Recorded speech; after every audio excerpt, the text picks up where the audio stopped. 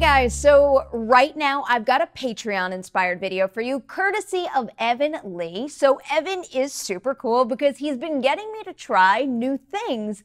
Last month it was playing some BioShock, and this month it's watching an episode of Chef's Table, that Netflix show that uses each episode to profile a different chef. The one Evan wanted me to watch was Season 2, Episode 1. It's the one about Grant Achatz. As some of you probably know, I'm not really into cooking all that much. The only cooking shows I've ever really enjoyed are the ones that have some sort of competition or game component to them, like Chopped or Cupcake Wars, which I like a lot.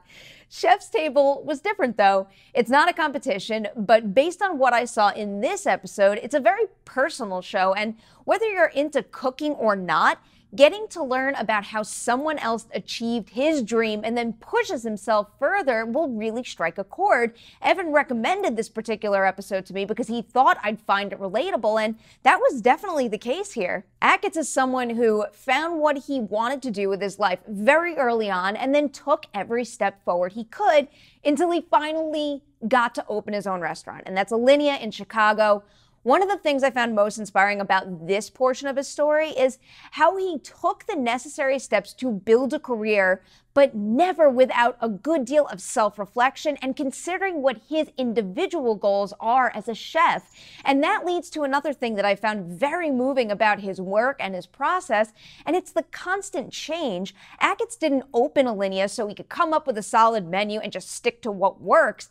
He wanted to create an experience for his customers, a borderline theatrical experience, and on top of that, he wanted to keep things fresh and interesting for his staff and himself, encouraging everyone to keep creating. It's an interesting thing to consider because in most areas of my life, I'm a creature of habit and I like consistency. And then I also have The Founder on the brain right now because I really do love that movie. And in that, we learned that consistency from McDonald's location to McDonald's location is key. So you can go to any McDonald's anywhere and know exactly what you're getting. But on the flip side of that, especially professionally, I'll always want more. I love creating new things. I love growing in ways I didn't expect. And it's exciting to see that mentality in the restaurant setting when I tend to focus on consistency in that industry. In addition to career goals and challenges, the episode also covers a very serious personal problem for Achatz that he struggled with, and that's cancer. And not only must it be devastating to hear that you've been diagnosed with stage 4 cancer, but it was a carcinoma of the mouth, and it was something that stripped him of his taste for a period of time.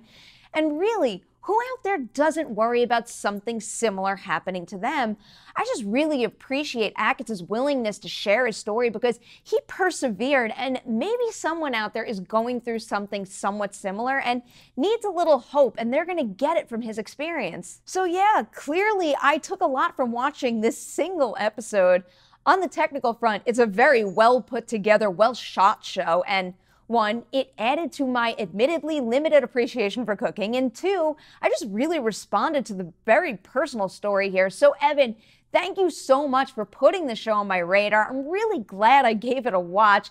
And for those of you who don't know, I do have a Patreon campaign up and running right now, and that November deadline is coming up fast. So if you'd like to suggest something for me to watch and review, or really any random video you want me to make, you can find a link to the campaign page in the description section below. And as always, from the bottom of my heart, thank you guys so much for watching. I will see you real soon.